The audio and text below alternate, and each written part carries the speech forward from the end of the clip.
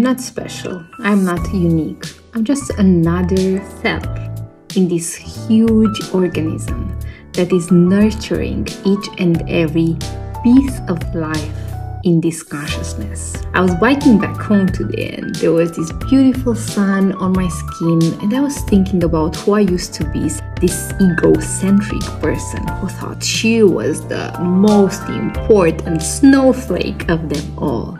I experienced this beautiful gratitude moment where I realized that I'm nothing special. I'm just like every other human being. I have my own set of needs, of values, of deep desires and dreams. And you know what? It's not painful at all to not feel special and chosen and to not have my messianic complex full blown out. It's just a deep reverence towards life and a gratitude towards this moment of complete awareness of what I think is the truth of existence, which is we are just here to be, to enjoy each other, to be kind, loving towards each other.